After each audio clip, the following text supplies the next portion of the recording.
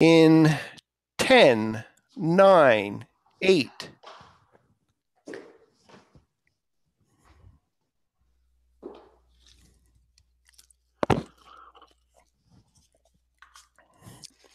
Hi, I'm Dan Smigrod, founder of the We Get Around Network Forum. Today is Wednesday, November 29th, 2017, and you're watching WGAN-TV live at 5. Hey, Emily. Hi, Dan. Emily Olman is our guest today. She is the founder of Hopscotch Interactive, a Matterport service provider based in San Francisco and also serving Berlin. Emily has been scanning for quite some time with Matterport, and she's graciously agreed to take us through the what I would call a guide to Matterport scanning, or Matterport scanning for newbies. And though I've had my camera since July of 2014, for today, I will be someone who has never used Matterport. I've just gotten my camera, and I got all kinds of questions as Emily takes us through a demonstration of scanning. Does that sound good, Emily? Sounds perfect, Dan. Great. So great. So if you're joining us today, this is day 2 of our workshop for the 3D scanning fundamentals and getting to know your camera and all the great things that you can do with it. And so what we're going to do today is we're going to do just a quick refresher of what we did yesterday to set up our camera. And then we are going to continue to scan this room, and we're going to talk about some of the unique features that you'll find very commonly in the places that you'll be scanning.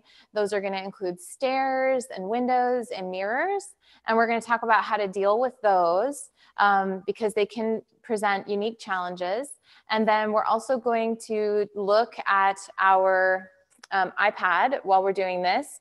And we're going to talk about marking features and making sure that you are doing this to prevent yourself from having some headaches on the back end when you go to upload your scan and play around with it in the workshop.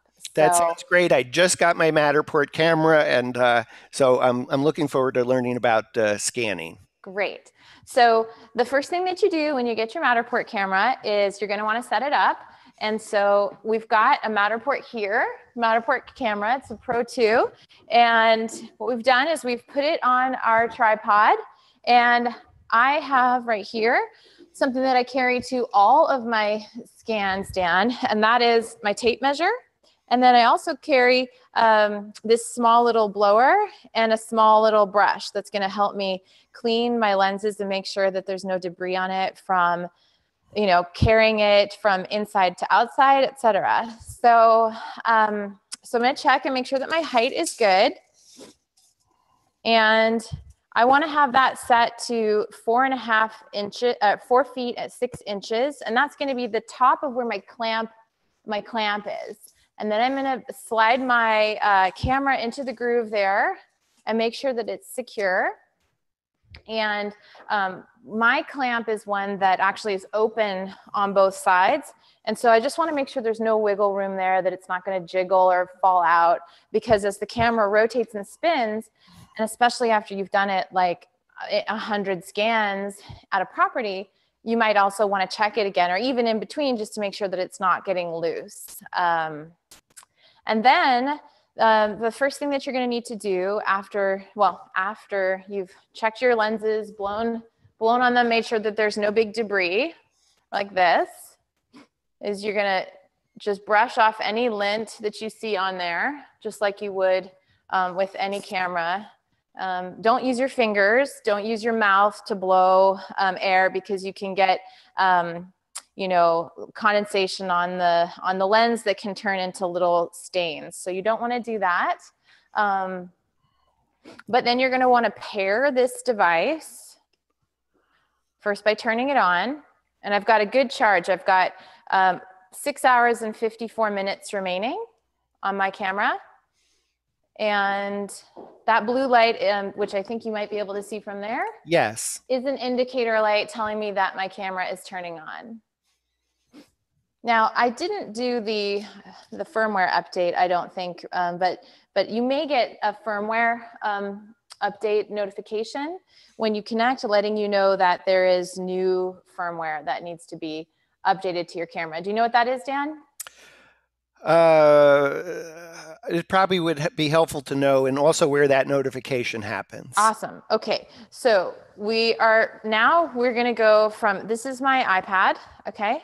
And then I'm going to go into the Capture app, which I've downloaded from the App Store. And then right here, it's going to tell me camera firmware. And if there is either a pop-up there or it says camera firmware and then it says update available, that's where you would see that you need to connect your camera to the iPad, hit OK and start that update. And periodically, Matterport will send updates. And it's even if you have the Pro 1 camera, they're still releasing updates for that one. And then eventually they'll phase that out, but in terms of the updates. But the Pro 2 will continue to have updates for the lifetime of the camera, so the life cycle of that device. And it says connect to camera right here, and I haven't done that yet. And so the way that I do that is actually not in this app, but I have to go back out and go to my settings right here, the little gear wheel. And then I need to change my Wi-Fi. Usually it defaults to whichever is the closest Wi-Fi near you. And then I need to select my camera. That's this right here. Okay. It says no internet. And again, it'll say no internet. Yeah, and don't worry about that. Don't worry about it saying no internet connection, because you don't need an internet connection. The Matterport itself is a self-enclosed Wi-Fi system. And so the only connection that matters right now is that the connection between this iPad and the camera is strong and has been bound. So okay, great. And Emily, I know we have some WGAN Network Forum members that are in our virtual studio audience. I just want to let them know to feel free to ask questions of Emily as we're going through the demo. Please. Just simply unmute your mic and ask away or raise your hand, whatever you feel comfortable with. Absolutely, absolutely. Okay. And will I know that they're asking the questions through you, or will I see you'll hear them and see them. Okay, great. Yeah, ask away, folks.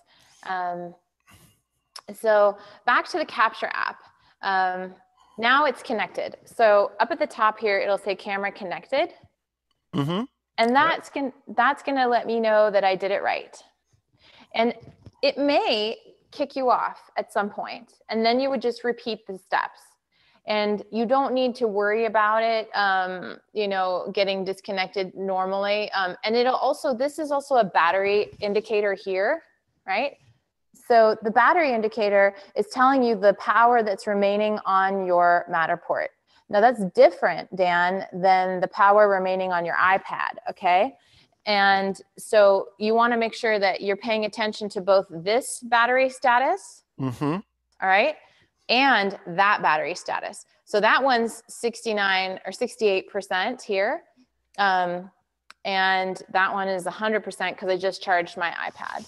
And, but you'll notice that the battery, of course, the big lithium ion battery in that device is going to last much longer, many, many hours, 7 to 9 hours. And so it's not going to deplete as quickly as this one. So this one you may need to recharge while you're scanning, have a backup battery source, or keep your cable with you so that you can, if you need to take a break, you can plug it in, or sometimes I plug it in at an outlet where I'm standing, and then just moving the camera, even just for a few minutes, really helps. Now, what we've done is we've actually already scanned a little bit in this space. So you can see that we have a number of scans that were done yesterday. And so we're coming back to the space for the second time. And what we're going to do is we're going to now add to this model. And I've even seen people ask this question before, saying, can I upload a model and then can I add scans to it? And the answer is yes. you can definitely add scans to any model. You can delete scans off a model and then add scans to it, even if you've already uploaded it. And then you can also just continue from wherever you left off the next day or a month or even a year later. Does that count towards my free scans in my membership, my subscription with Matterport? Yeah, once you've uploaded it once, you won't have any charges for re-upload because you're only charged once for that standard upload. Where it might become an issue eventually, although I haven't noticed that it's been a big issue, is that you'll start to have a lot of scans in your account.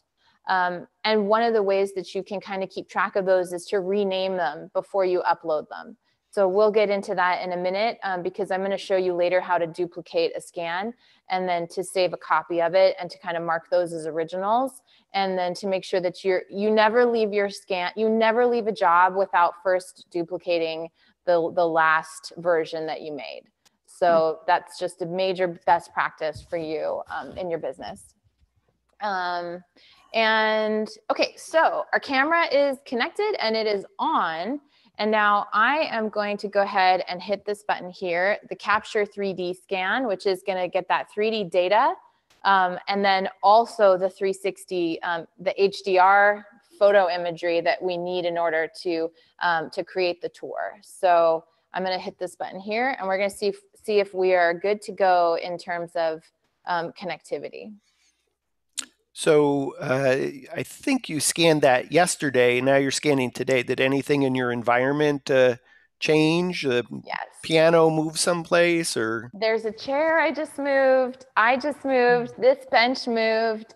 I moved a number of things. So let's see what happens. It might actually not work. Well, in part one, you talked about keeping the space frozen, nothing changed. So you got a number of things changing, and maybe we'll find out what you do when you do have a problem because something's changed and the scan doesn't work. That's right. And this is way less than ideal because in a normal situation, I wouldn't change a thing because if I change something, I would run into that error. And one of the things that's like, I kind of try and guess, is it aligning properly? Down here, it says aligning. So it's already transferred the data from the camera. Where does it say that?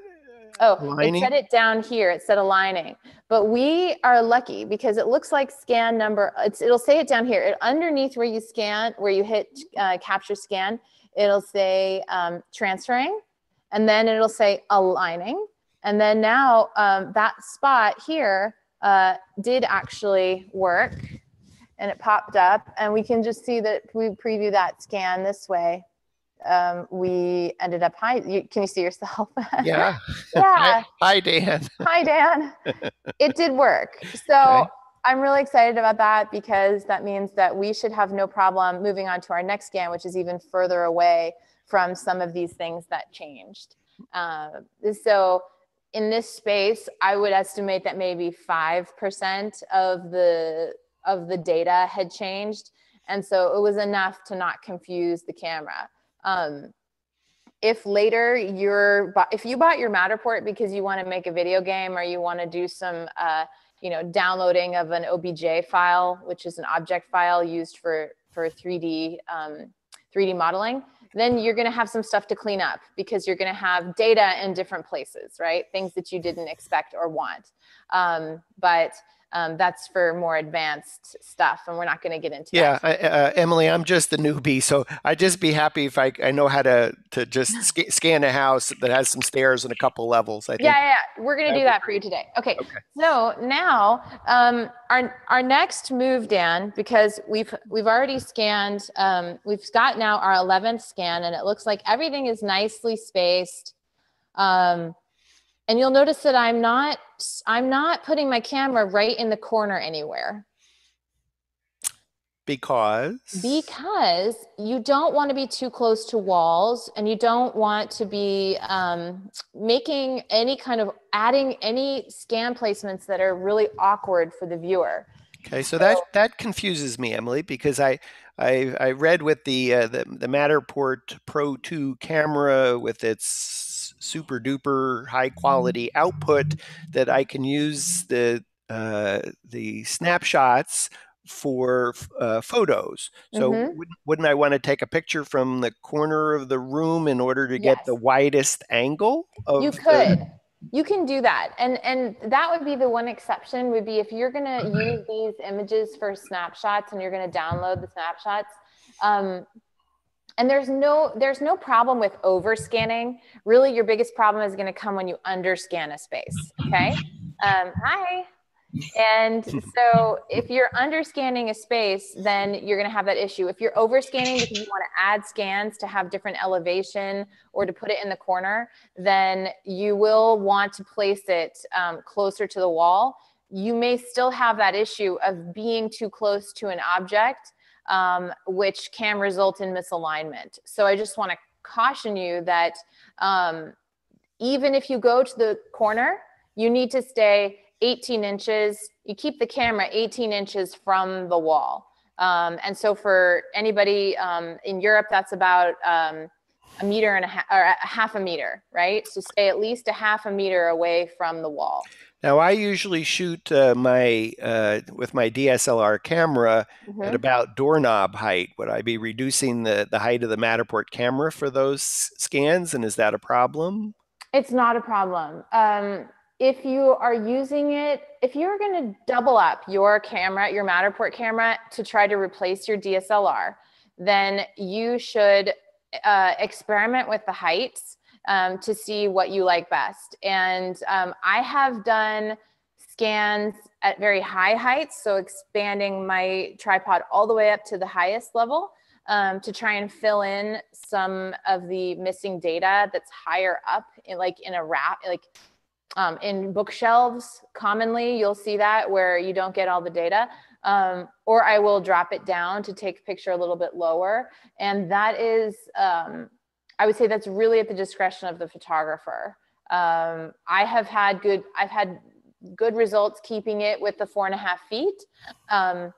But certainly there's nothing wrong. You're not going to mess anything up if you reduce the height of your tripod. Okay. I don't want to mess you up on timing. You mentioned that the camera will time out here and disconnect from your iPad. So. Oh, it might do that. I think we're okay. So let's move on to our next scan. So what we're going to do now is what I'd like to try and illustrate that we're going to move up these stairs here. And what we have is I've already scanned close to the stairs. But we're in a home right now that actually has a stage in their home. So you're not going to commonly run into this, but it is common for you to have something that's referred to as like a subparterre or a half flight or a sunken living room. And so this space here, because the elevation is only maybe 2.5, 3 feet, I don't need to mark this as a new floor. So I just wanted to state initially that this is not a second floor, even though it is a higher level than this base floor that I'm on here. Okay. So I've already scanned this close to the stairs. And so I'm going to attempt right now to move up the stairs with my camera. And this is a very short, small, little funky kind of stairway here. So I'm going to place one scan just right at the base of the stairs here, because I want to make sure that I am connecting things properly so that when we navigate to this space, that we're able to have exactly the kind of navigation that we need. So let's see here. So I had scanned originally right here. I don't know if it's hard to see with the reflection. We can see it. Yep. Yeah, I'd scanned right there, which is kind of in front of the stairs, but I'm just going to add another one for safe measure, just right at the base of those stairs. And my hope is that by doing that, that then, maybe it's just for good luck, but starting on the second day, starting fresh, I just want to make sure that the data is still reading it. And one of the things that changes, especially if you're going from one day to the next, is the lighting. And so you may have to rescan areas that you already scanned thoroughly before, just because the lighting has changed. So anyway, it's aligning now. Will the light change affect the scans from connecting, or just change because you want all your visuals to look the same, or both? It can be both. And so now we can see that that second scan there, the one that I wanted to put right at the base of the stairs, was successful. The reason why you're going to want to do it again in a room absolutely is for continuity, to have the lighting look the way you want it to look. But you might find that the scan is just going to not take. It may lose its place if a large percentage of the room the previous day was filled with sunlight. And if that's the case, I would actually rescan that room. I would start outside the room. I would even delete scans in the room. If it's a small enough space, I would delete the scans, and then I would start over entering that room once the lighting has changed. Would I duplicate the model before, just in case? Yes. Before I delete something? You would have duplicated it when you left the job the day before anyway. So yes, you would then start working on either even a third duplicate, or you would just work on a separate model. And the purpose of duplicating the model at the end of the job is? One of the reasons I do that is because I want to have one copy that is never touched, that is just like an archive copy of things. And then I also use that as like the one that I initially upload. And then I can make different kinds of markings and changes later to it, just to, not to it, but to other versions of it. But I leave that one intact because I don't want to accidentally delete something on a model that I'm working with. Does that make sense? Yes. Okay. Okay, so now I'm going to go up these stairs, and unfortunately we've only got a few little stairs here, but basically the strategy on this is a really tiny staircase, so I don't have the advantage of being able to keep the legs of the tripod spread out wide. But what I'm going to do is I'm going to bring it in. I'm going to then lower the front leg. The back two legs always stay like you have two in the back and one in the front as you go up the stairs. And you do that for stability. So you never want to have just one in the back. Okay, so we're going to do that. 2 legs on the downward side. Yeah, 2 legs on the downside. And so these 2 legs are going to stay in the back. I know that this is a narrow staircase, so I'm going to have to bring it in, right? I bring it in like this, which means that my camera goes up a little higher. And I'm going to position it so that I can fit in here. Now, if this were a large staircase where I had,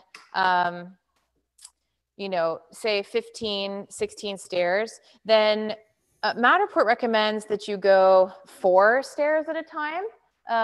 But I actually like to count and see how many stairs there are before I decide to go 3 stairs at a time or 4 stairs at a time, just because I like to evenly space them. So, okay, so I've dropped down my front tripod leg here just a little bit, and I've decided that I'm going to try to go to the middle stair here, because the center of the tripod is actually where it's where the circle will show up in your model. So we have one right here at the base of these stairs. How do I know that the camera is not on a slant? Or does that matter? It totally matters. It totally matters.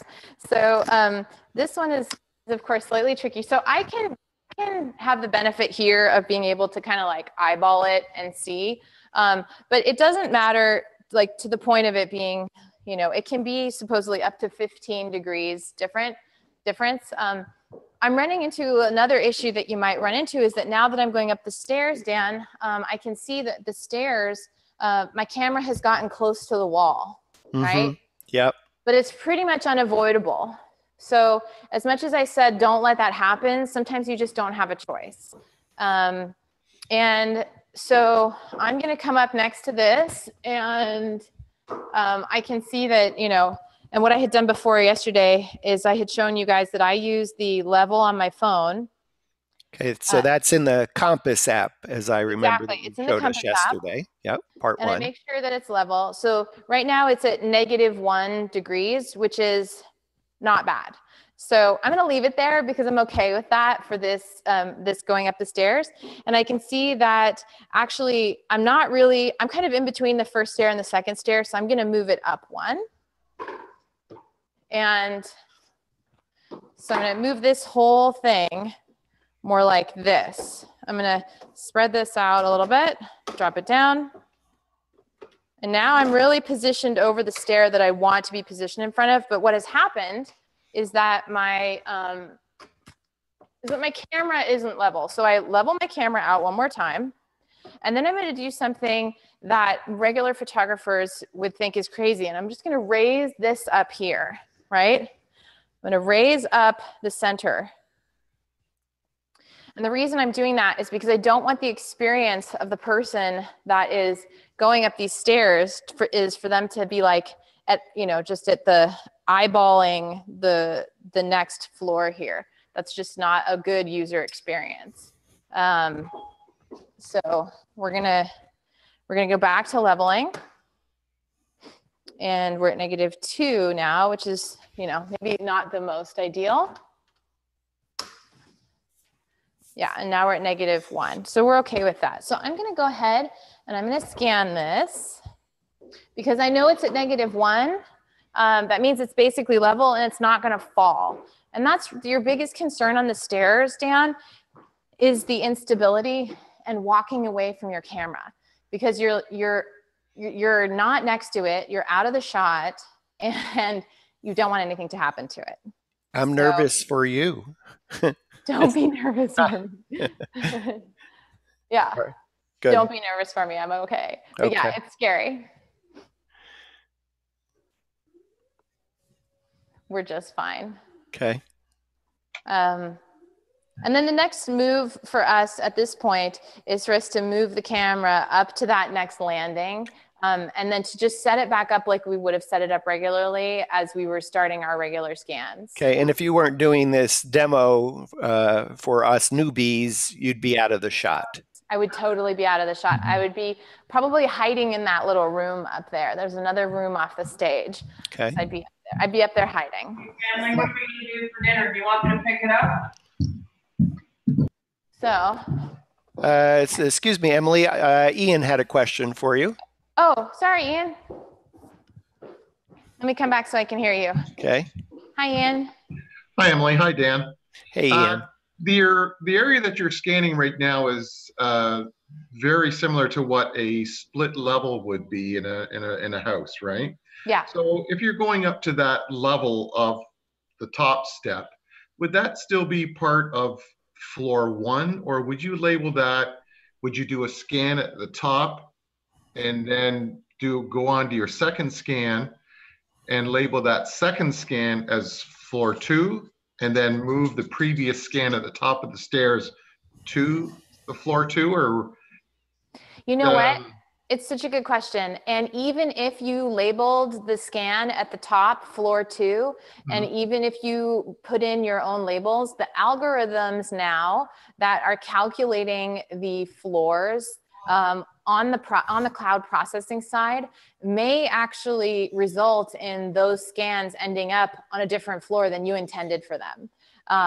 And so you would, in this situation, because this is really just like a sunken living room or like a raised stage, this would not, I don't think that this would be calculated by that algorithm as a second as an additional floor. It's not. It's just going to calculate it as like one floor. And I remember that because I ran into a scan. I had a scan once where the realtor was adamant that this was a 4-story place.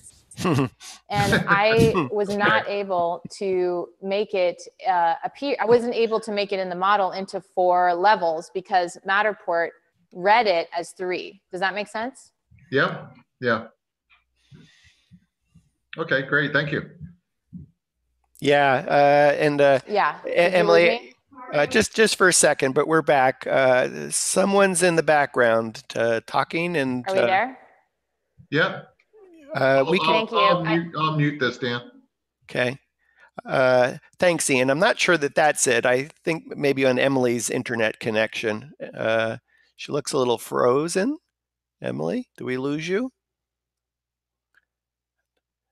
So hopefully Emily's connection will snap back. Ian, what I did read in the We Get Around Network forum about floors is that looking at the floor plan on the mini map on the iPad is simply your reference. It doesn't affect where Matterport's going to put the scans. It just makes it a little easier for you when you go from floor 1 to floor 2, that if you can imagine you get to a second floor and the scans are stacked on the top of each other, and then you can't see them on your mini map. So what I read in the We Get Around Network forum is just think about how this Scanomatic, this mini map, is helpful to you. And so if it was helpful for you for any reason to have that stage be a second level, you could mark it as a second level, but it's not going to affect in any way how Matterport processes the model. Right. So I think we actually lost Emily. Maybe she'll dial back in here. So let me see if she's calling me on my phone by chance. Nope. I know, maybe I can ask you this, Dan, I know Emily mentioned yesterday about marking, when you're marking the windows, you actually make it bigger than the actual size. Do you know why they would do that? Sure. So I'm going to come out of my role as a newbie and see if I can answer that question while we get Emily back. So you can imagine if you're marking a window, and the purpose of marking the window is so that the infrared dots that are millions of infrared dots a second are going out and millions are being read back, that you don't want some of the dots to go out the window on this side and this side. So you really want to make sure your trim marking for that window covers the window. You could use a window trim tool to simply mark an entire wall. It doesn't matter. You're just simply saying to the camera, don't look beyond this line for any scanning data in order to construct the model. It may be, in fact, Emily's dropped off. I'm sure she'll drop back. Should come back in. So you could imagine that you might even, it's a little bit misnomer in terms of these terms to trim mirrors and windows, and maybe we'll ask Emily a little bit more on it. But frankly, you could trim the whole model in Windows in order to kind of just block all the light.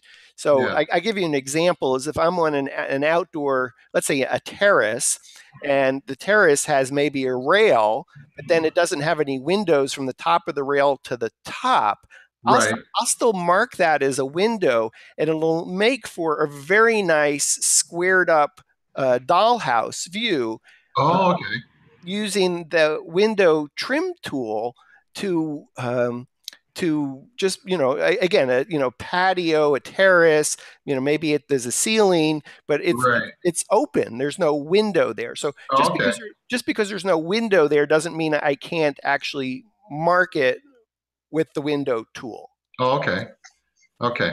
So I'll give you an example then. I did a scan today for one of our condos. And in the corner of the living room was a glass door, totally glass door, going to a balcony. So I was able to do a scan in the opposite corner with the glass door closed.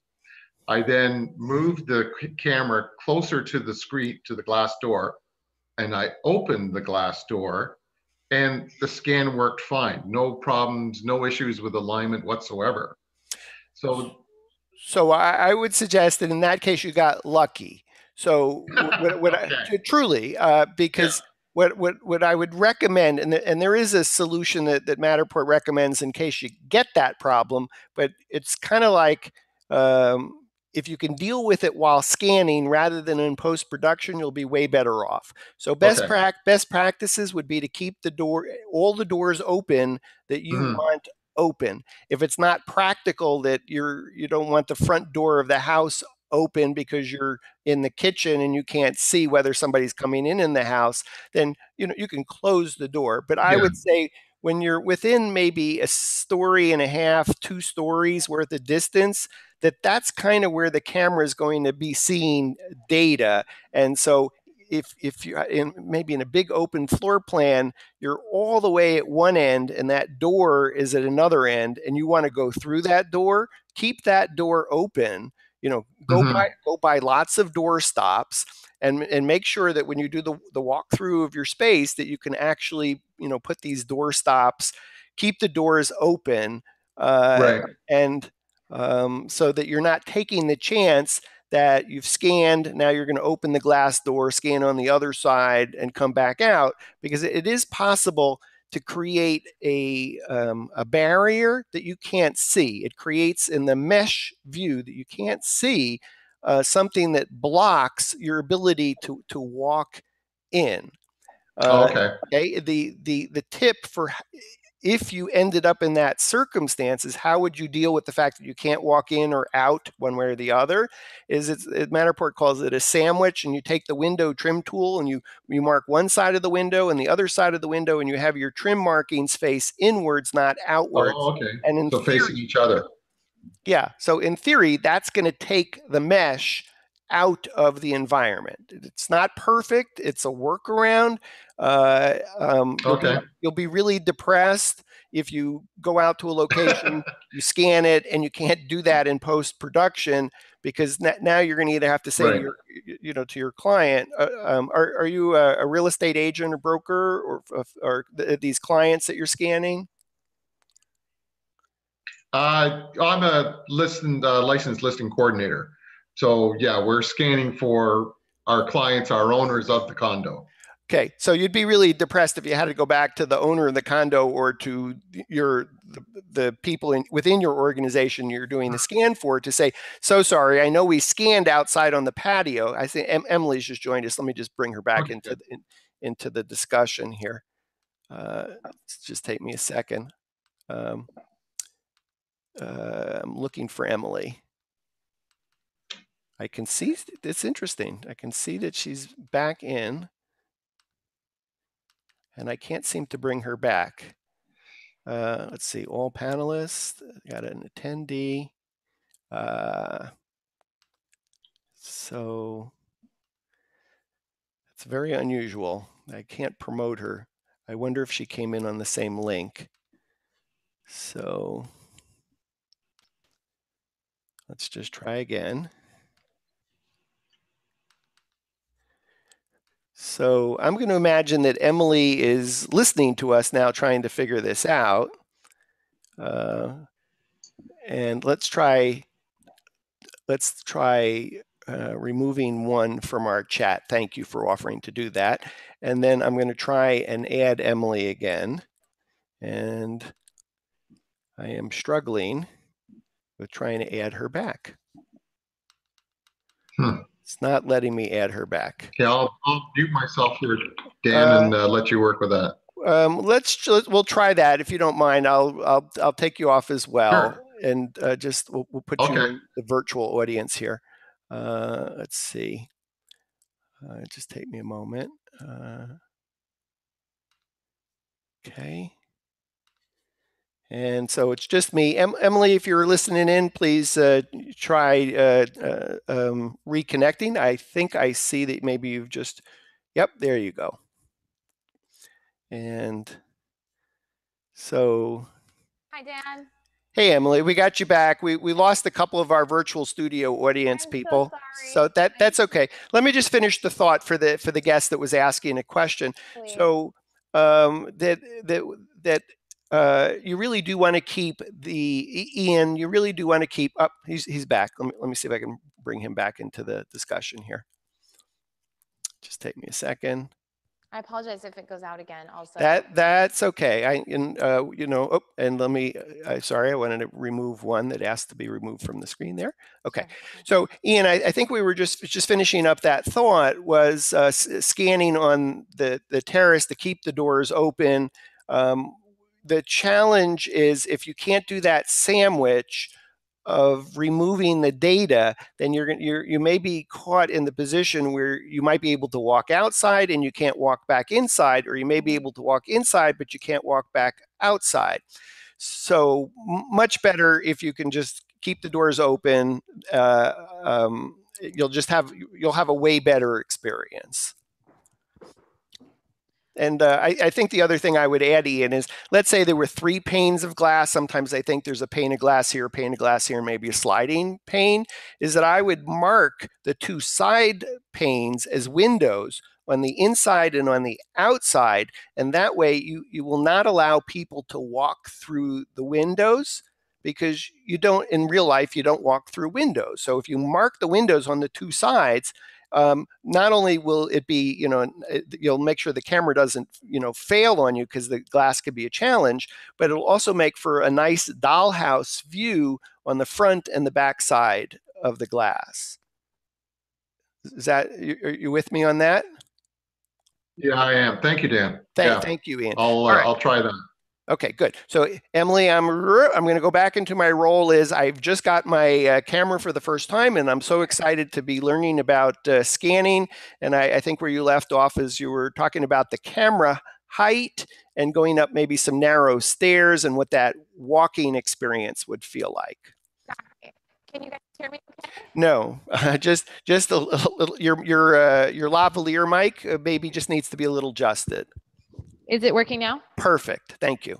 Let me just double check my mic and make sure that. Yeah, it's absolutely perfect right now. Okay. So your level sounds great, and we'll be able to hear you back now. Yeah, though you just froze. Yeah, perfect. Yeah, except for that part, we're good, right? Yes. Okay. So, so you can hear me again as I walk away from the camera? Okay.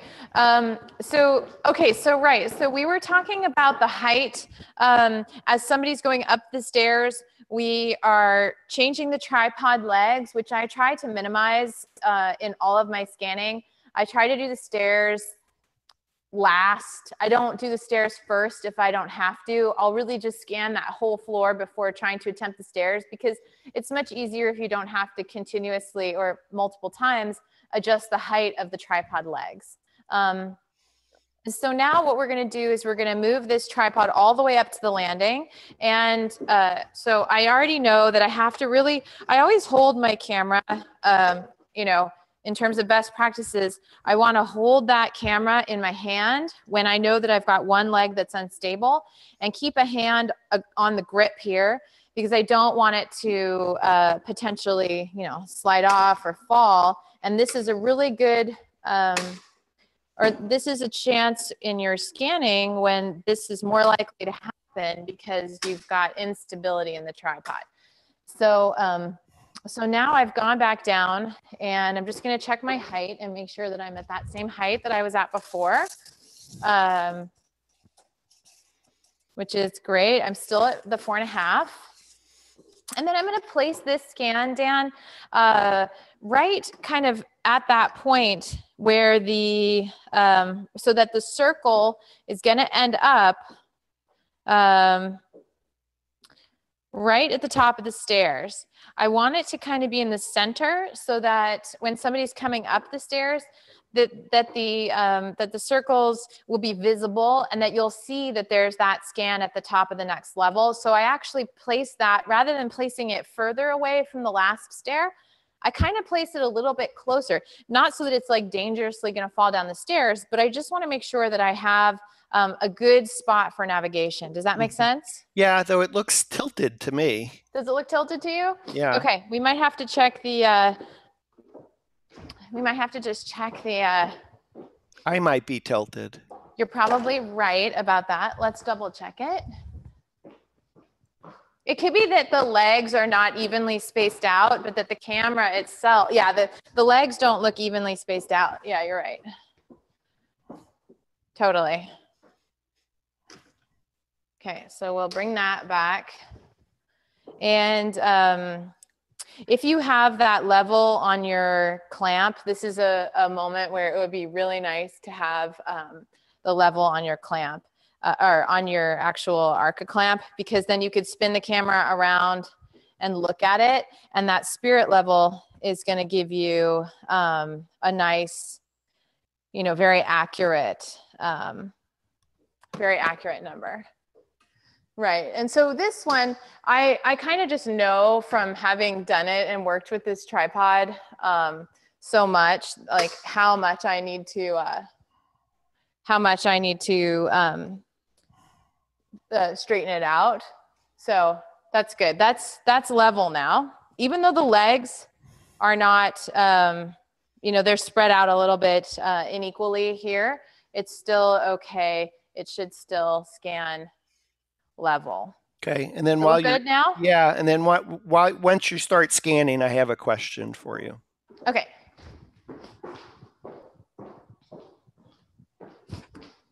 All right, so I'm gonna come back over here and do that scan. And all right, so we're connected again. Okay. And So my question was, I noticed when you were up on stage using your iPhone to the Compass app to check the level, that your iPad was dangling off the edge of your wrist there. What's the magic that's going on there? the magic is the Native Union iPad case that you can get at the, I guess on your website, Dan, you've got a list of all the gear that you can get. And so you're going to want to go and get this Native Union life-saving iPad case. And then I have a sticker on here, just like property of my company, just in case I leave it somewhere. And I actually have that on the outside of my gear. And I believe I put one on the inside as well on the iPad, because I want to make sure that, you can't do much about theft, but you got to keep your, gear looking, at least so that if somebody sees it, they go, oh, I better call her and give it back to her. Yeah, and I'm still fascinated about that. So you had your hand through it, but it looked like it also twisted, and then there was some kind of case cover. What are all the different ways you use that? Oh, well, I literally just wear it. Like I wear it as a bracelet. I let it fall down on my wrist. And some people like to wear them around their necks. There's some pouches. I've also talked to other MSPs that really like wearing it that style. And but for me, this is really just the most comfortable. And then this twists and it can be used as a stand. And then it has a roller cover protector, just like the ones that they sell at the Apple store, but at the Apple store, they don't come with this. This is the most important piece. And what's the strap that's underneath that? It looks like maybe a couple fingers can go. It's a second hand strap. Okay. Cool. And so you would use that if you're, if you're really just need more stability, I would imagine. I tend to just use the wrist one because it's just, I hold it like that. Okay. I'm actually in a, let's see, we call that a wrist strap of some sort. But I'm going to ask that question in the We Get Around Network forum. What solutions are people using other than holding the iPad without any kind of cover, strap, or etc. Totally. But, if I think it's like $1,000 device, I just feel like scanning for 8 hours, maybe that's not such a good idea to just be holding onto it and risk dropping it at every second. No, you shouldn't. You absolutely need a case for it. And I have an iPad mini that doesn't have a case. And I noticed that when I scan with that, I have more neck strain. I also then put it down somewhere. And if I'm around the corner and I put it down flat, I'm more likely to overlook it when I'm looking for it later. But if it's standing up, I'll find it. Because, when you're on long shoots, you can sometimes just sort of get lost and forget, where did I leave my iPad? And so let's see. So let's see if this worked. And that did work. So scan 14 was great. It was at the top of the stairs. And we made it up to that area there on the stage. Mm-hmm. And the stage has actually filled in. You can see that this is the stage here. The stage has completely filled in now, even just from that one scan. So I wasn't able to show you what I really wanted to show you, and we didn't talk about last time, but I could demonstrate it with started a new model right now, but I would like to demonstrate for you the radius of your scans, because it's something people don't really think about, but you know, it's interesting to know what the radius of your scans are.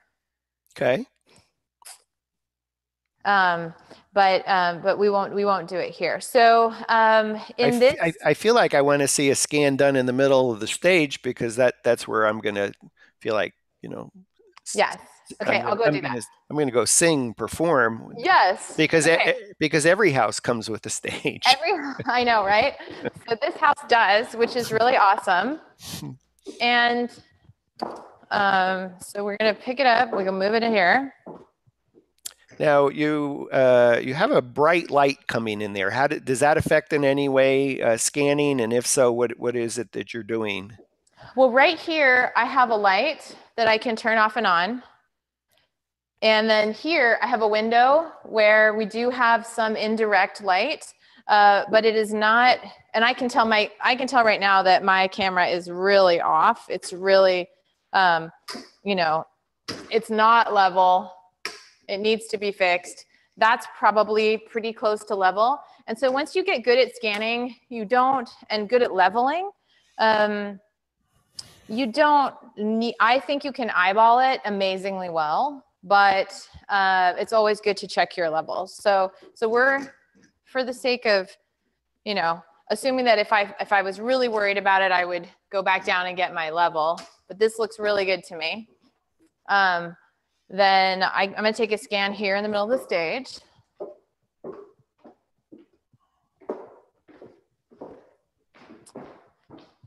Okay.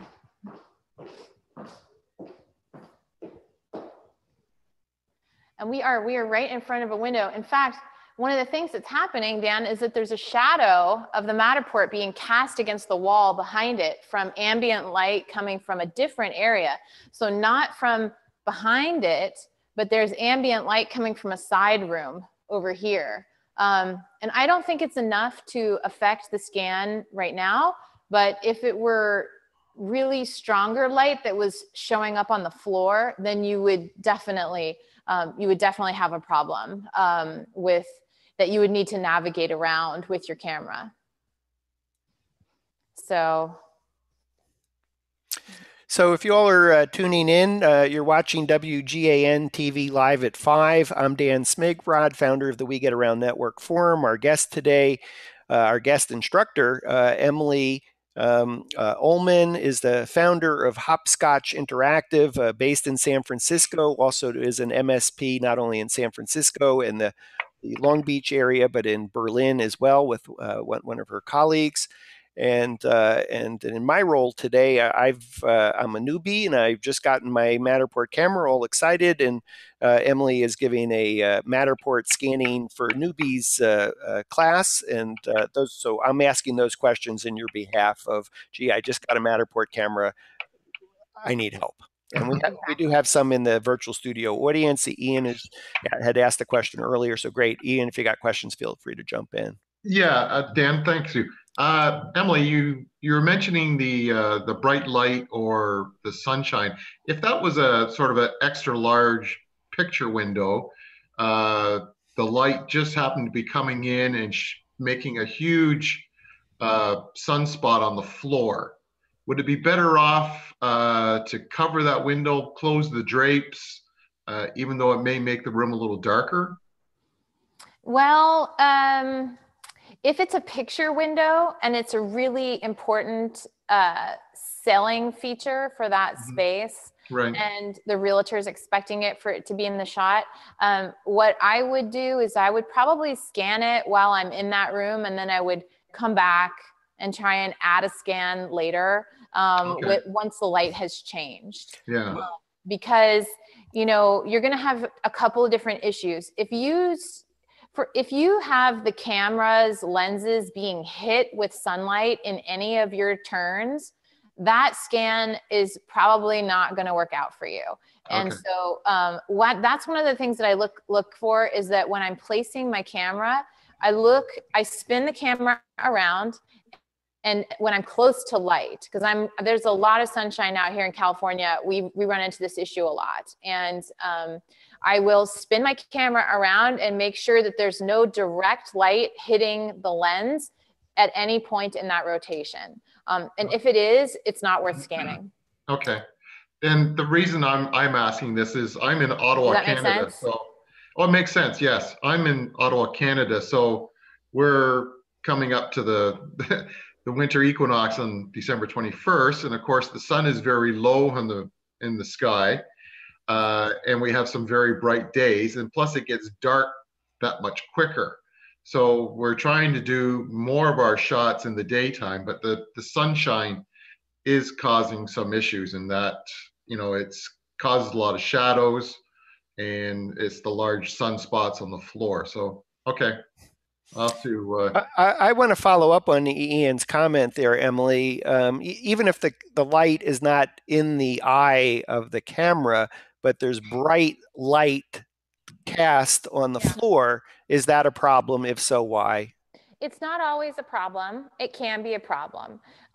One of the ways that I look at the light, and I try to explain it to people, is that the light is like a giant eraser.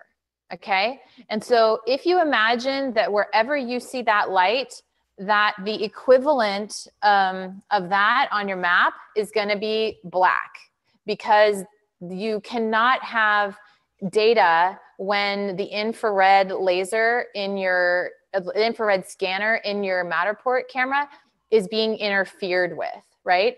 And that interference in the form of those ultraviolet rays is really what is happening, and it's interfering with the infrared, and it's just erasing it. It's just like a big eraser. So you won't have the data there, and it can do things like, if you scanned and it worked and you're like, awesome, it worked over a spot that's very sunny. Once you actually go in and process that model, you may not even be able to navigate to that spot.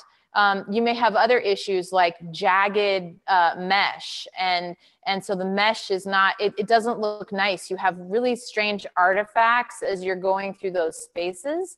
And so it's just not, you just need to avoid it. And now the question of, do I draw the shades? I never like to do that if I don't have to. Like, I try to keep all the windows open. I really try to make sure that I'm paying attention to where the sun is in the morning or in the evening, and to try and scan, if you're especially doing a large scan the building appropriately so that you have the least amount of light directly coming in. And Emily, I believe I read in the We Get Around Network forum a post by at John J, the letter J, John J, that if we do have that bright light and it creates a black spot, and let's say we're in a 2-story house and there's a black spot, that when I'm walking, I might actually fall through the black spot and end up on the first floor. That's absolutely correct. Yeah. And that can happen not only with the, this happens also, Dan, I believe if you're outside and you're like, it's cloudy, so I'm gonna try to attempt to scan on a patio. And so you try to attempt to scan on a patio, and the next thing you know, the wall has been, like a big wall has been cut out because of the sun. And so in the dollhouse, what you'll see, it's really weird, but you'll see, if you're standing in that courtyard or on the patio, you won't see the full wall in the dollhouse. You'll look through into the building because that's just not there. That wall's just not there. And so you can try to fix it by treating that wall like a window in your markings. And so you can draw a window. Could you, I know I probably mess up your timing with your camera timing now, but you mentioned markings and trimmings, but we actually haven't looked at markings and trimmings today. Maybe you could take us through the different things that you can do on your iPad while doing your scanning. Exactly. Okay, so what I'm going to do is maybe I will turn, because I think I don't need to scan too much more right now, unless you'd like me to go outside and try and do a 360 really quickly. I could do that. But let me just try and set this down so that it's a little bit easier to hold and less glare.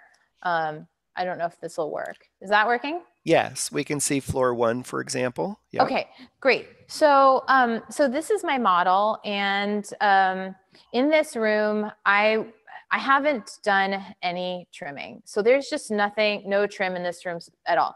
And here we have a window that's small, but it can result in, even though it's up off the ground, it can result in there being. Emily, I'm sorry, we can't see your hand. Are you pointing to the window that was above the stage, on the stage? Yeah, the window, the one above the stage. So this Okay. one right here. Okay, sorry. So this one right here. So you still want to mark that, even though it's not like a floor to ceiling window. The ones that you're going to run into trouble with marking are like the second story clerestory windows. You really can't do anything to mark those, because as soon as you put that window marking, especially if it's like, you can do it on the first floor, mark the windows, but on the second floor, it'll just make a wall all the way down to the bottom of the scan, if that makes sense. So leave the clerestory windows alone. But here it's still on my main floor, so I can add the window marking here. So I'm going to go to window, which I think you guys can see. Can you see it? Okay, let me know. Okay, let me know if this.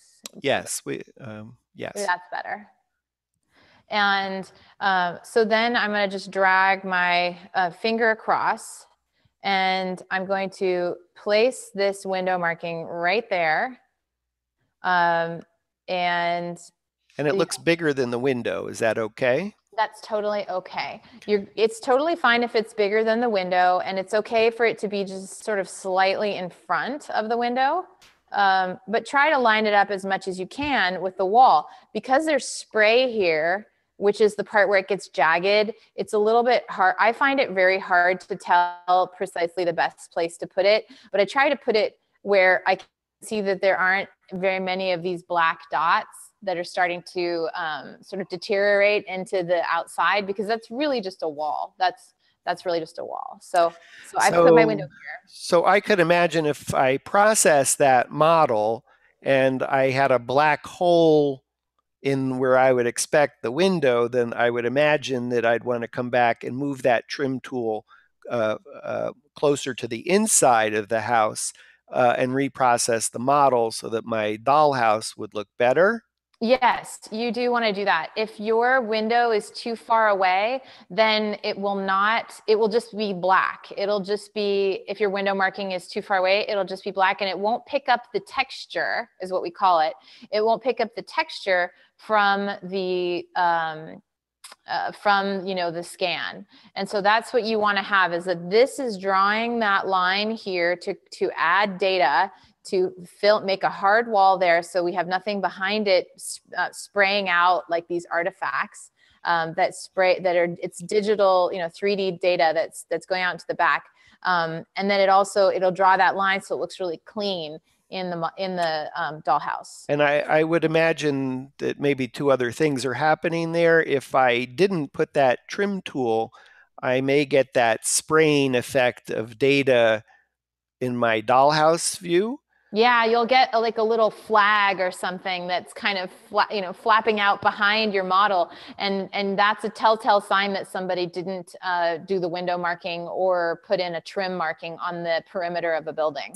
And I would also imagine if I didn't use the window trim tool right there, that the window glass would be black perhaps, rather than actually what I would expect in the dollhouse view. That's exactly right, Dan. It would be black, and that's what we don't want that. And now here, Emily, I read the We Get Around Network forum all the time. So though I've just gotten my Matterport camera, I feel like, because I think in the 3 years that there's been 40,000 posts among something like 5,000 topics. So I do try to read everything, even though I just got my camera trying to figure this out. So. I know it's so hard, Dan. We always have, even people who've been doing it for 2-3 years, like yourself, I still feel like we have much to learn, and that we can't anticipate the way that the camera will behave in every situation, but we can definitely give ourselves some advantages. Now, if I wanted to have a if I wanted to do, for instance, that same thing here, Dan, so this is an interior space that I'm not going to use. The client doesn't want me to photograph in this kitchenette here. Okay. So how I would deal with that situation, if I still want to show that there's a door there in my model, I can also put a window marking here, even though it's not a window. Because if I do that, instead of it being black, it'll show that the door is there and it's open, but it'll show in the model that there is something, you know, that texture will be picked up. So that's a nice technique, but I would still need to add, right? I would still need to add this area that I don't want in there. So that one, you got to be careful because it'll cut it out. But here, I'm going to remove everything on this side of it, right? Like I don't want that. And this part, because it's kind of got a notch there, what I would probably do is I would put the remove tool all the way around, even tiny. Now I'm totally confused because I would have expected on the remove thing, the arrows would have faced out of the area that I don't want. Okay. There you go. You flip that. And now you're going to put a window where the door is. So I guess it says just because the trim tool says window doesn't mean I can't use it in creative ways. You can use it in creative ways, and this will mean that your dollhouse ends up looking really, really nice because you're going to still be able to see that the door is there, and it'll look complete rather than looking like there's missing information. So, you know, I would probably put, I think you guys can still see this. I would probably put, you know, I would then continue with the remove over here. I put maybe a little bit of trim down here if I needed to. And this I'm not sure about. Sometimes, Dan, I feel like if it's overlapping at all, it could end up looking kind of weird there when it processes. So this would be a situation where I might play with it, and I might upload one version where I've got it cut out in the entire notch. And then I might just do one version, and I might do another version where I have it, you know, with just removing this way and removing that way. Does that make sense? Yes. So I think just to be clear, if we didn't mark the door as a window and just marked it with the trim tool, right? Like by deleting this, in the dollhouse, it's likely that where the door is would just be a black hole. It would be a black hole, exactly. And if we left it in without doing any trimming here at all and not removing anything, where it's started to pick up data on the floor, that would show up as spray. That would show up as as a digital artifact of an area that we actually don't want to have in our final model. We're okay with the client seeing that there's another room there, because there's a door, but we don't want to have this actually show up in our model. You'll see this often, like with, you know, maybe like garages or things like that, where, you know, there'll be a window that goes into a garage from a laundry room. And so we're going to mark a window on that laundry room, but then we want to make sure that it doesn't bleed into the garage area. So was there a reason the client didn't want that kitchenette area scanned? No, not really. Just, you know, it's, I think just for demonstration purposes, you know, I want to show you guys where where we can use the trim tool. Yeah, I guess what I was wondering is, let's say that was a garage and the client didn't want to pay for the scans for the size of the garage or whatever, but it would really make the dollhouse look way better. I guess you could still scan the garage and then hide the scans in workshop so that the dollhouse would look complete with the garage, even though you weren't allowing someone to walk into maybe the messy kitchenette or the messy garage. And absolutely, that was the real reason the client didn't want that space. Oh no, it's here. It's empty, so it's no big deal. But yes, oftentimes it will look much better if the garage has been scanned, because then you have a more complete floor plan. So, you know, my tendency is to want to make sure that we've scanned all of the surface areas that we can. Mm-hmm. And I see some other tools there. Do you want to take us through the other things that you can? Sure, absolutely. So in this room, unfortunately, I don't have a mirror, but if I did have a mirror, let's say that this is a mirror, just for argument's sake, I would basically use this tool here to show where the front, can y'all see that? Yes. Okay, so to do the front of the mirror. And the reason why I'm doing that is that the mirror is the tool at the top. It's actually, they say it's the most important tool. And the reason that it's the most important tool in their minds is because it's the one that's the most likely to cause alignment when scanning.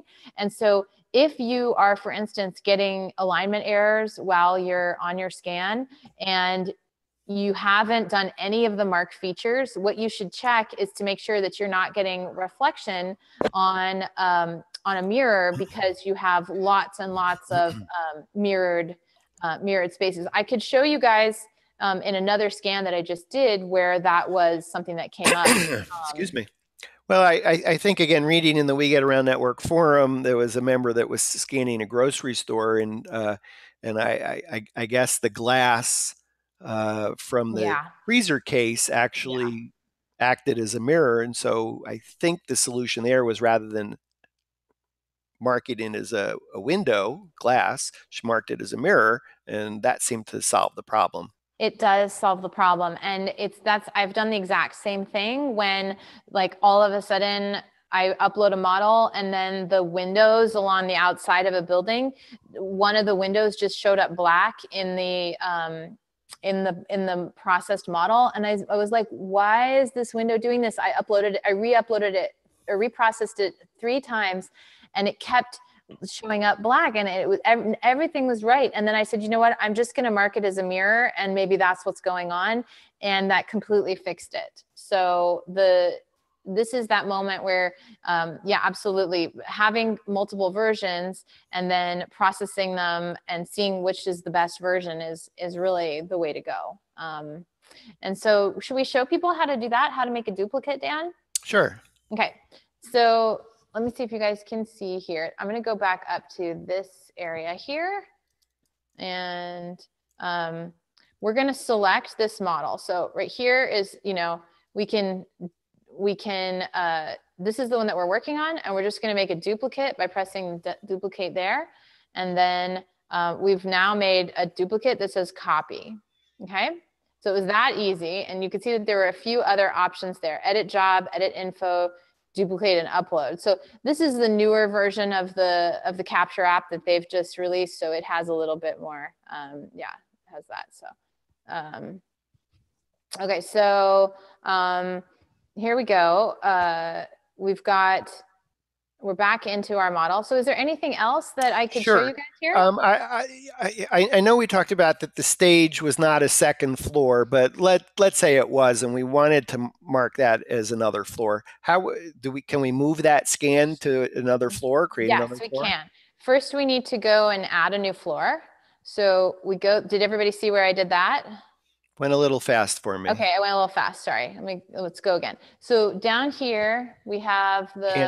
Can't see. Okay, now I can see. Ah, okay. Perfect. Okay, so we have our floor 1 here, and we're going to, now can you see? And I need to tilt it back up again. Yeah, thank you.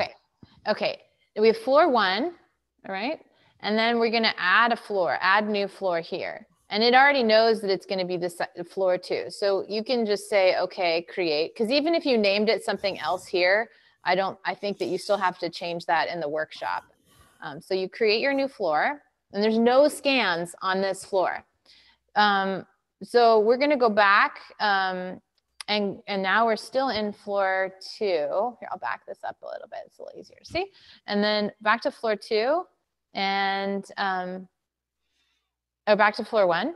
And now we're going to move, let's say we think that scans 15, 14, and 13 from those stairs should be on the other floor. So what we're going to do is we're going to, let's see, go back here, go back to the scan, and we want to move that to move it to a floor. So we're going to move it to this floor here. And now you can see it just moved. Now it's gone, but it went here.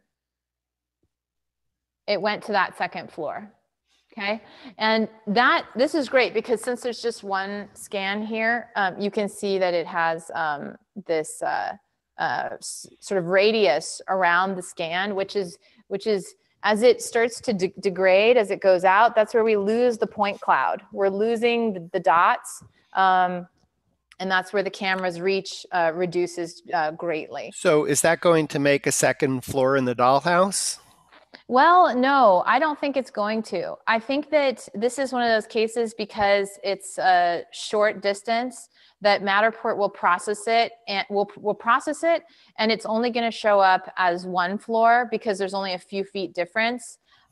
So, and if that's what happens, there's nothing you can do about it. The only thing you can do is like, I hope I didn't cut out last time when I was explaining it, but you know, I had a realtor that she insisted she had a 4-story house, but really Matterport only saw it as a 3-story house because one was like a half story. And so in that case, I went in and with using the URL parameters, which is, you know, we have various ways we can display our models once we give clients a link. I was able to change it so that the floors didn't show up. And that really helped us with that situation with the client. But I won't illustrate that now. But if I wanted to go back and I'm going to go to floor 1. Yeah, I did have a follow-up on the floors. Go ahead. Sorry. So I could imagine, let's say in a 3-story house, and earlier you described that your preference is to start on the lowest floor and work your way up. But I could imagine in a 3-story house, if you show up at 7 a.m., there's maybe still some kids that are sleeping on the first floor, the ground floor, and then I'm forced to really start on the main level. Is that going to matter that I wait for the kids to wake up, get dressed, clean up that floor before so I'm kind of doing it out of order if I'm trying to scan from the basement to the main level to the second level of the house, I guess 3 levels. No, it shouldn't. It should still be okay. What you need to look at is not, what you can't do is you can't just start scanning on another floor like completely with no connection to the previous scans, right? Okay. Like so I get that I have to have the dots connected. I can't go anywhere where the dots aren't connected. But I would imagine that if I shot the first floor, if I shot what I think is the second floor first, boy, it's really confusing. If I shot, so I'm like the middle floor. Yeah, if I shot the middle floor first, and I labeled it, I could label it middle floor, I guess. And then when I get to the first floor, I could label that, I suppose, basement. And then when I do the second level of the house, which is really the third floor, that I could label that the second floor. So in my mind, I know basement, main level, and second floor, but I would imagine that Matterport is just going to call that floor 1, 2, 3 and ignore what I've labeled it. Exactly. And so once it processes, it should still be okay. But when you go into the workshop, you're going to want to change the names of those floors. Like for instance, in Europe, you'll have lots of people, there's like a lot of like negative floors too, like -2, -1, 0. And so you're going to want to change that so that it actually matches up to the correct floor titling. So does Matterport allow for negative floor numberings when the 3D showcase is displayed, when the Matterport Spaces 3D tour is displayed? Absolutely, it does.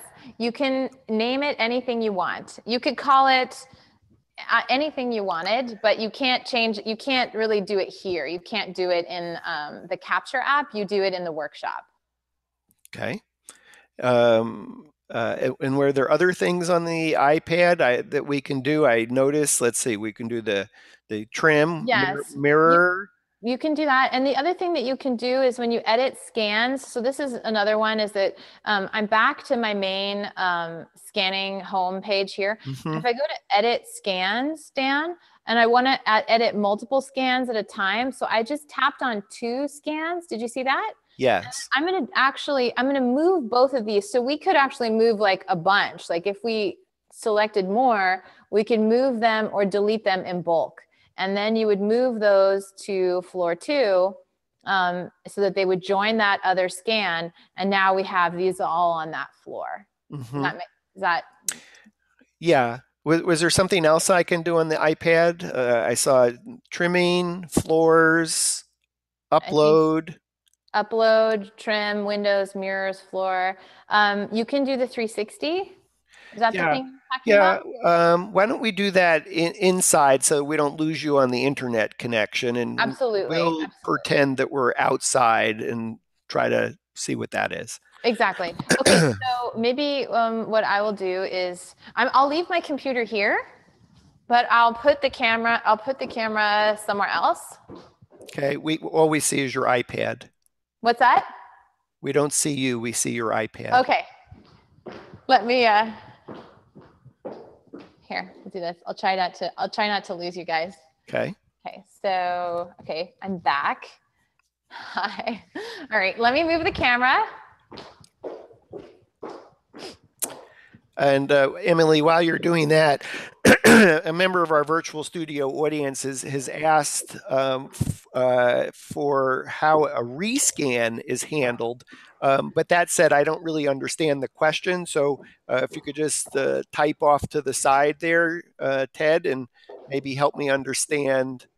Maybe you could ask the question a different way about handling a rescan, because I don't know if that's referring to one scan or I'm a little bit confused. So, okay, we're back to you, Emily. Okay, so I've just moved the camera out of view, but I'm still here so you guys can see me. And so what I do is I'm going to actually hit, I've moved over, I've toggled between 360 scan and 3D scan and 360 view. And I'm going to hit capture 360 view here.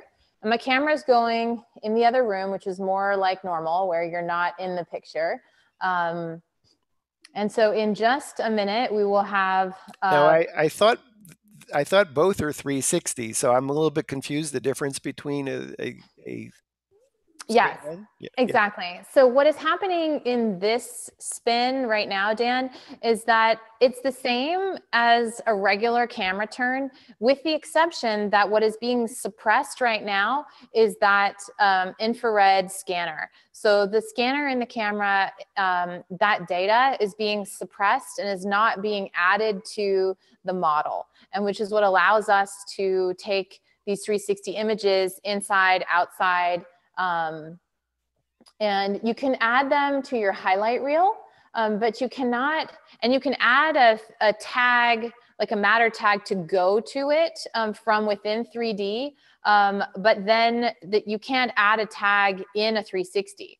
So they're a little bit tricky, I think, and I keep hoping that we will have more features with the 360s that will allow us to add tags to them. But because there's no data, there's nothing to anchor a matter tag onto right now. Does that make sense? Yeah, and I could imagine that if I just did this 360 view, I got to be really careful to remember that if I want to actually do scans again, I got to toggle back to that. So maybe I should probably do all my 360 views at the end of doing the indoor shoot, so that I don't get confused about what kind of scan I'm doing. Yeah, and if you're at a place, it's a really good point, like do them all at once if it's a short shoot, or if you're at a longer shoot, you may be able to do things like get a twilight shot with a 360 outside. That's really beautiful and is really helpful for, having some drama in your scan. So this is the 360 that I just took of our little foyer here with the bar. And so we've just added this 360 to the data set, but we didn't actually, that has nothing to do with this 3D model here, other than it's now part of the scan. And it'll be processed, and it will be something we can view in our assets in the workshop later. But otherwise, we can just preview it now, and that's it. We can't do much else with it except for take more shots if we weren't happy with the way that it looks. Okay, great. A member of our virtual studio audience is asked me to ask this question. Sure. About if you were up on stage and you had that bright light coming in, and maybe it was even facing exactly the camera or was casting a giant white hole on the stage. Yes. And you knew you wanted to kind of complete the stage, even if you created this hole. Mm-hmm. And then maybe at some point you went up to the main level of the house. Now you've come back because you know that the light has moved from east to west and it's now not coming through the window anymore. So you don't have the issue of this gob of white space on the ground. Then what? Are you just adding a scan? Or are you deleting the scan and then adding a new scan? How are you treating that additional scan? Yeah. It's a really great question. So thanks to whoever asked that question. My personal take on it is try to add the scan, because if you go back to the stage, the light is moved. You want to have more data rather than less data. So if by adding the scan, that means there's more data available from the Matterport system to process, like that's going to result in a better scan and a better dollhouse. So you should scan it again. And if it will not align because it was a giant patch of light that now the camera doesn't know what room it's in, then you may have to delete a couple scans and redo it. And it's okay to do that. It's okay to delete scans in a small area if it means that it'll result in a better overall dollhouse or a better overall model. I could imagine from that if the stage one was the example, then maybe start rescanning closer. It looks like a bar to me that from my perspective, it's off to the right. It's the stone case. Oh, there. Yeah. Yeah. So maybe I could be scanning from that side where no light has changed. And I may have to maybe do 3 or 4 scans to get back up on stage of where there was a problem. And then I would imagine in Dollhouse view in the Matterport workshop, that I might hide whatever scans were extra. Exactly. Now, I could just even show you in this room right now, since we're in a room that has a giant path of light, a huge streak of light through the space, how I would approach this, because I think that this can be really helpful for people when they're in their scanning mode. So you guys can see this right now. Yes. And I can't put curtains on the windows here. There's just absolutely no curtains. There's no way for me to do it. So one thing we can test, since this room has already been thoroughly scanned, like we can now do a test scan and see if it scans right now. And I've placed the camera to the side of the light. See, it's not in the light. And I'm going to just double check my camera and make sure that there's nothing hitting it. There's no direct light hitting it. And it's iffy. It's iffy. It looks like there is actually some light hitting the front of that camera. So that's really not a good spot for it to be. A better spot for it to be, let's see, if I go probably just a little bit to the side, right? A little bit to the side, and then I'm out of that light, that direct light. There's light from the ceiling, but what I really don't want is I don't want the sunlight, because the sunlight behaves differently than just your regular fluorescent lights. So let's try scanning this. Let's see if it does what it should do, which it should read where it is, but it might give us, it'll probably, here, I'll give you a before and after. Here's what this looks like now. Okay, so there's a couple of streaks of light there. We can see that there's some markings on the ground. So that's good. We actually have some places that would show up, the white spots would show up maybe as black holes in the dollhouse, and now you're going to try and cover that with an extra scan. I'm going to cover it with an extra scan, and then I might be making a hole by also scanning over an area that has light in it. So it's like, fix a problem, create a problem. But at the end of the day, what matters is if the mesh has been built. So what matters is that you have the underlying mesh data that has filled in that plane, whatever the plane is. And that's really the thing that matters. So let's see if this fills in. And look, we're going to look for a change in the pattern on the floor, because once that scan comes through, which it might not even come through, because I'm guessing that if we don't have a success here, it's because that big chunk of light on the floor, it's like, where am I? But it worked. So it just popped up, and you can see that there is new markings of light on the floor right here. But it seems to be like, okay, like, I don't think it's going to be a big problem for this model. But what I don't want to do, like, if I were, you know, scanning this and I didn't want to create another problem for myself, what I wouldn't want to do is I wouldn't want to place that camera like where the head of the camera is over the light. Like, this is not a good spot, right? Mm-hmm. Like, that's like just about the worst spot, because you don't want that camera to be right over where the hole is. Because if you're trying to put if a circle indicates where the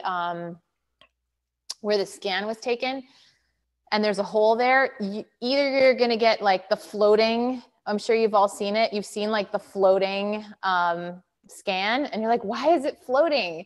And it's floating because there's no data on the ground, and it's like connecting to data somewhere else in the room. And so it's like a hanging scan. I like that. You're walking like an Egyptian there, I think. So we need to showing you what a hanging scan looks like. So yeah, I've had that. Have that song playing or something. Yeah. Steve Martin, Walk Like an Egyptian. Totally. So, Ian, please give some thought to some questions. I would like to say at this point, hey, if you're just tuning in, you're watching WGAN-TV live at 5. It's now 6:30 p.m. Eastern Standard Time on Wednesday, November 29th, 2017. We are live. I'm Dan Smigrod. I'm the founder of the We Get Around Network Forum. I've been today's newbie for Emily. Emily Olman, founder of Hopscotch Interactive, based in San Francisco, also covering Long Beach, is a Matterport service provider, and also through her partner in Berlin. And we do have some members of the virtual studio audience that's here. I wanted to turn back to Ian and see if you had some questions, Ian. Sure, thanks, Dan. Emily, on the stage, you have the window, and you mark the window trim as pointing inside. Yeah. And this goes back to what you were saying, Dan, about giving a better dollhouse effect. So you would also put a window trim on the outside, but pointing outside. Is that correct? Dan, I don't do that. Do you do that? That's not something I do. No, Emily, Emily, while you were on break, disappeared on us. What I was talking about was a sandwich trim tool. But yeah, let me see if I can clarify, Ian. In this case, with the light from the window, I would put a trim, and I've stepped out of my newbie role. Sure. I would put the window trim tool on the inside, slightly inside of the line of where that window is. Right. And it would point inside. Inside, right. And that's what I've been doing. Now, that said, it would still be possible to take the window trim tool, the window, and mark the entire wall. There isn't any reason that you can't do that, and it may just make it a little bit cleaner. Now, me being a little bit obsessive, I would probably mark the outside wall with the window tool with it facing in, and then with the regular trim tool, I would mark the same wall on the outside with the arrow facing out. Yeah. for trimming. Yeah. Okay. Okay. That's true. And one of the reasons that's also nice is that a lot of times windows have sills, and that could be like a 6 inches that or so that sticks out. And Yeah. the trim tool will clean it up so that your wall just looks flat and straight. And instead of having that spray from a window that can kind of look junky, if you put the trim tool on the outside of a window marking, it'll just clean it up. And you can actually almost layer them on top of each other as long as that trim tool is on the outside. You want to make sure it's on the outside, but if the window tool is on the inside, or window trimming is on the inside facing in, trim is on the outside facing out, and they can be this close to each other and it's okay. But you'll have what Dan says is, which is a cleaner, usually a cleaner model. And I would also just add to that, that putting a window trimming or a window marking and dragging it across a wall, I have noticed that it also sometimes distorts and drags the image, right? So the only reason you wouldn't want to do that is that if you have, you know, like if you had a sliding glass door, or you have an office, like here's like the thing where I've noticed it a lot is I have an office room, like it's like a, it's all windows, for like 20 feet. And I drag that tool, that window trim tool, across a long window. And since it's pulling the image, it'll kind of just start to stretch it out, and it looks really kind of not so nice. So you may want to take the effort to individually mark the panes as you go along to result in not having that distortion in the image, that it's because it pulls the texture, but then it distorts it a little bit. And so that would be the only difference that I would, or the only thing I would add to that. And I would say, Emily, that's such a great tip. You know, again, I've been scanning through since July of 2014. I've talked about this episode being a guide to Matterport scanning for beginners or for newbies. That's something I just learned, where I would have marked the entire glass wall with one trim, taken a shortcut to do that, as opposed to marking each section. So I love that, you know, the We Get Around Network Forum, WGAN-TV, that, you know, even if you're a seasoned pro, just listening to other pros in terms of techniques and what they're doing, and an example of what you're doing, you know, I thank you, because I'm learning as, you know, as well. And yeah, you know, and I kind of think, Emily, you know, we both have probably had this feeling, is that, oh, you know, okay, I did my first model. Okay, great, I'm done. I've learned everything I possibly can. And then I got to do, you know, my first 10 models, and I go, wow, I'm still learning. And you know, now 3+ years later, every time I scan, there's absolutely some other learning. And so, you know, when somebody says, you know, oh, well, you know, the camera rotates, that seems so easy, you know, I know. you know, why could you possibly have a forum that has 40,000 posts and 5,000 topics? I said, well, you know, I think it's a little like maybe if you're an airplane pilot and you go to school for many years and learn to fly, and then you put the plane on autopilot. And I would say, well, yeah, you know, 90% of the time the pilot's flying the plane on autopilot, but you know, that landing and taking off or turbulence or something, you really need to be, and you know, you can't the pilot can't step out and go, well, let me go check with some colleagues, you know. And you may be on a scanning project, and you know, something happens and you don't understand why it's not working. You know, that's where becoming a master Matterport scanner really kind of kicks in. And then I think that kind of, you know, it leads us to the next question is, you know, Emily, you've been scanning for a long time. What kinds of problems have you experienced, and then how did you solve them? Yeah, well, that's such a good question. So, and thanks, Dan, because I have learned so much from you and from the We Get Around Network Forum. And I appreciate so much that everybody has shared these challenges that they've run into, because they are not unique to you, but you may have discovered something that you didn't realize was a possible roadblock for somebody when they're out on a job. And we talked about it before, but the more you know about how the camera works, the less likely you are to have an issue that you can't solve on your own when you're out in the field. And one issue that I had that I wanted to bring up that is so rare that Matterport had not even heard of it was that I was scanning in a place and my camera would not connect to my iPad in one room. In just one room. And so can you guys hear me? Yes. I'm making sure that we have a good connection. Yes, we can hear you. Can you see us? We can see you. You can hear me? Okay. Yes. Yeah, okay, great. The video stopped, but I'll keep going.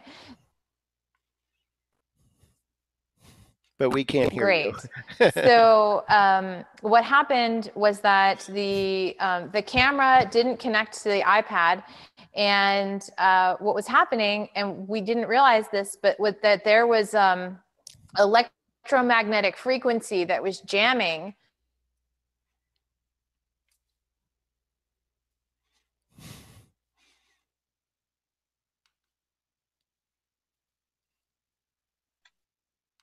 I think we lost her, Dan.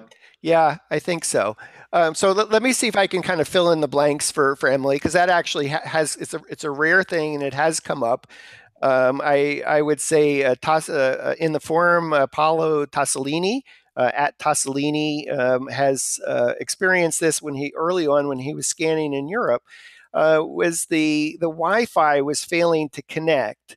And there were other frequencies affecting the Wi-Fi, and it just he literally could not connect the camera to his iPad. And I think he actually tried getting some foil and covering the device to solve, like this, like maybe I can cover something and that will work. But I believe the way he solved it, and I know he's talked about this at length in the We Get Around Network Forum. I think it was about 2-3 years ago. He actually stepped out of the space and went outside the building, and he reconnected his iPad with the camera and then brought it back into the space. So I would imagine what Emily is describing is when she was in that particular room with all kinds of radio frequencies, etc., what she probably had to do to solve that problem was to step out of the room. Emily, can you hear us now? Are you back? So we can see you, Emily. We can't hear you, and we see a frozen picture. So she probably had to step out of. Are you back, Emily? Emily, can you hear us? So live television, it is what it is. We hope for the best. So maybe she'll be back. Maybe she won't. Maybe she's getting a little bit of a delay. Emily? No. So just to finish that. Can you hear me? Yeah. Okay. Great. So you weren't able to connect. What'd you do? Yeah. Exactly. Sorry. So what we realized was that we were having a connectivity issue based on an electromagnetic frequency problem, and this.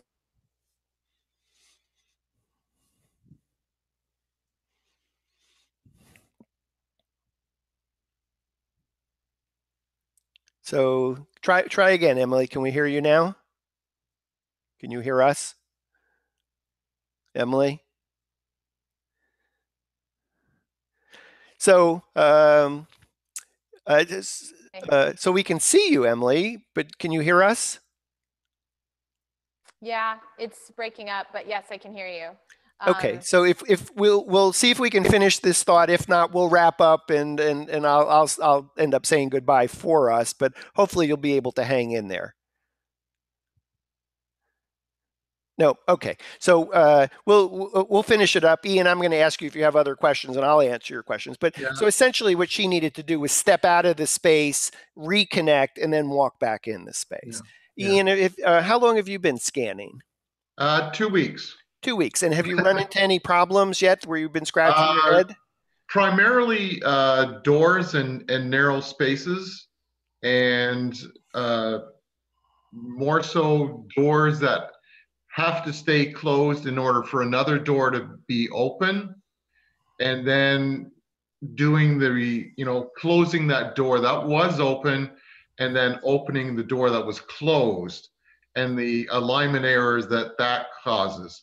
So what I found is, I think it was John Jay who actually gave me the example of then hiding around a corner and restarting a section of scans to come in, and the open door is now closed, the closed door is now open, and then you can continue on with your scans. And I've done that a couple of times now, and that's worked famously. So yeah. And you still need to do that magic trick that Matterport has offered up called the trim sandwich. So in the event that you do exactly what you did, which is you had two different paths, one to go in door one to go in door two, but now you might have a place where the mesh has gotten in the way. That would be the place where you do that sandwich trick that we talked about while Emily was off the air earlier, in order to remove the data that's in the door. I did want to say, Ian, when one door closes, another door opens. But it turns out, thank heavens for John Jay in the forum, that it actually had a solution for that persnickety problem. And I think what Emily would probably say is, sometimes we think that, oh, it's a small space, it'll be easier to scan. No, when you get in a small space, you end up getting, two doors next to each other, where you don't have that ability to even crack the door halfway open, each door to slide the camera through. So yeah. So you mentioned that, and the other was, I think, going through a hallway. What else did you struggle with? I think the other issue I came across was a large 3-story house we did last week, where it had 2 staircases, and one was sort of like a big grand staircase from the first floor to the second floor, which didn't cause any problems. I was able to go up, 4 steps at a time, and in a straight line, linear line, no problem connecting with each one, no problem aligning them. The issue was a sort of a servant staircase at the back of the house, going from the kitchen up to the second story, which was much steeper, much narrower, only about 2 feet wide. And I started having problems right from the get-go, right at the bottom, where I'd gone too many steps at once. And I found I had to go, in some cases, just 1 step or even 2 steps at a time in order for the new scan to align to the previous scan. I think Emily's back. Maybe she could address that for us. Maybe she's not back. Okay. Emily, can you hear us? So Ian, I've been in the exact situation that you've described, and the way that I've solved that, and this is not fun, but it solves the problem of how do you get from one floor to the other when you have this issue, is take the tripod and put it on its shortest level, as small as possible. And then, you're going to have, you're still going up the stairs. You're going to then, from the smallest step, you're going to have to extend 2 of the poles down on the downside of the staircase and start moving up 1 step at a time so that you get all the way up to the top. Now, think about, that's not the walking experience. That was just getting the scanning to get from one floor to the other. Now go back and say, okay, what would be a logical place to say I need to put the camera for somebody to actually walk up the staircase? And then Put the camera at the correct, quote, correct height. Oh, I see. Okay. And now in Matterport Workshop, you're going to hide all those low Matterport cameras. Exactly. They will count for the connectivity to enable the dollhouse view. It enabled you to actually get from one floor to the other, but you'll hide all those slow scans, and now the only scans that'll be visible for walking through the space will be at the right height. And the good news is, you might have only needed one or two of those to jump from one floor to the next. And that's exactly what I did, Dan, except I didn't do the lower and the higher heights of the camera, which I'll try next time. But I would suggest if you ever get stuck where you're trying to scan from here to here and the scans won't connect, lower the tripod to its lowest possible height. I think Emily would explain this as the camera is looking for a plane, and so that great. So let's let Emily pick that up. Sure. Oh, I hope we don't lose each other again. But basically, this is exactly right. What the camera is going to need to have is to detect the plane and to detect that surface. And the lower it is to the ground, the better a chance it has at connecting to that plane. And if you think about it as, you have your X and your Y, but you also have your Z plane, right? Like you have your Z. And so what you're trying to get is that Z to be able to create the 3D model. And so that's why if it's just the camera going around or going up two small stairs, or you're trying to scan outdoors, that's one of the reasons it's very hard to scan outdoors, is because we're missing walls. We're missing surfaces for the camera to bounce off of. In your staircase example, what I'm imagining was happening was that your error may have more likely than not been caused by repetitive space and not by there being no scan data. And also you don't have that 18 inches that you need on any side of the camera for it to read exactly what's going on. So you've shrunk down the information. You've made it very similar to itself because it's just repeating that same stair all the way up, even if it's turning a little bit. So that's a very challenging space for you to scan. And your only option at that point is to drop the camera down, because if the camera is up, then it's reading. Imagine all that it can get, because 30 degrees, Ian, is chopped off on the bottom. And in a smaller space, the 30 degrees is actually a larger percentage of that entire sphere, because you don't have the area around you, right? So it's chopping off 30 below you. So all it sees is a flat wall and a flat wall. Does that make sense? And there's no differentiation there. It doesn't know. So I hope that helps. Thank you. Thank you. It does. Yeah.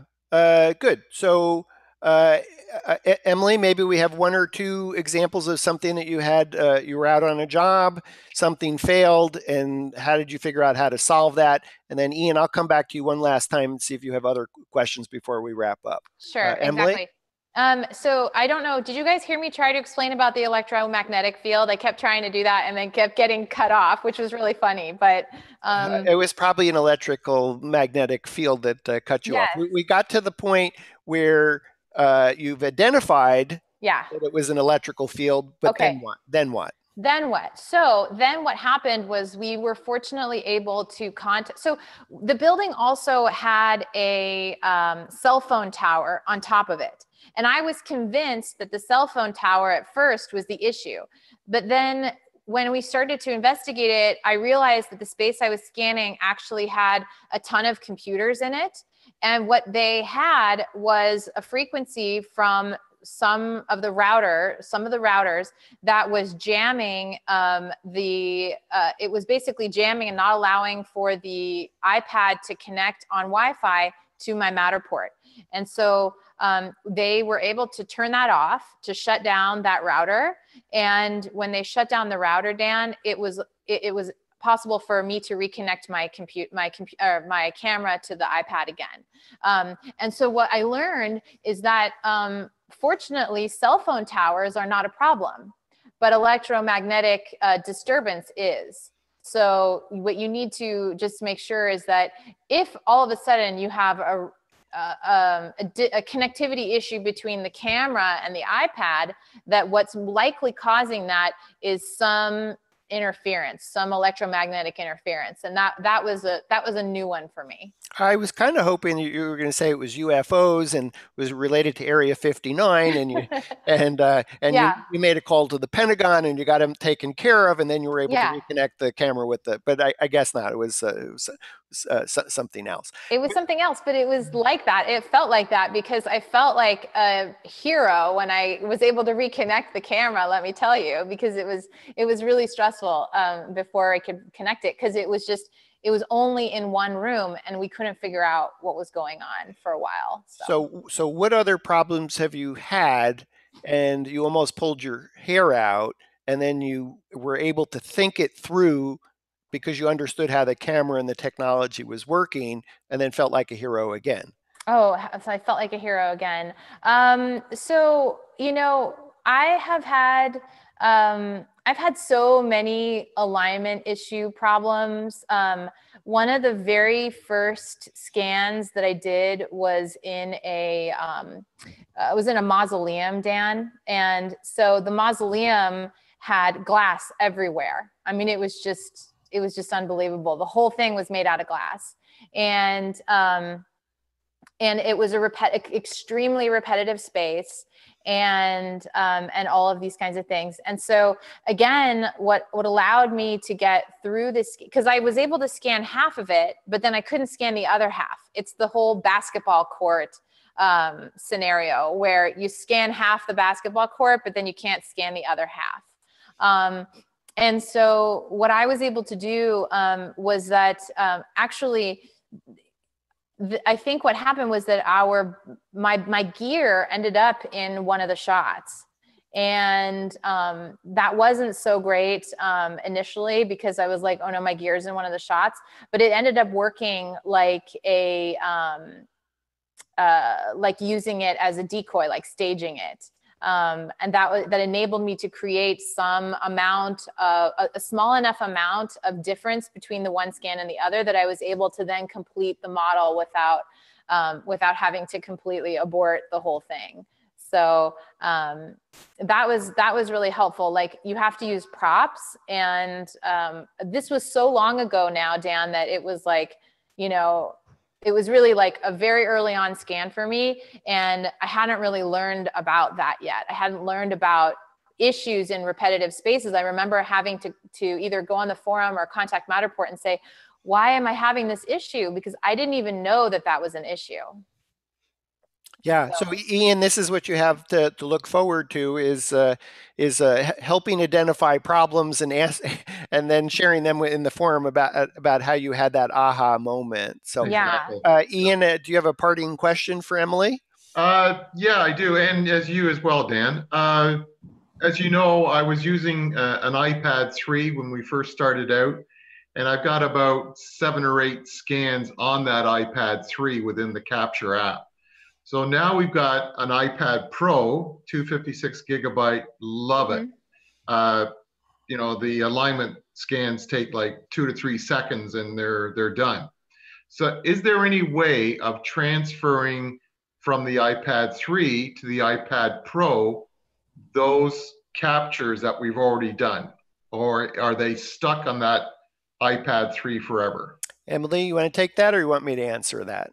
I don't think that there's a way to do it, but maybe there is a way to do it with using backups, etc. So that would be the only way I would know how to attempt to do it, would probably be using my iTunes backups.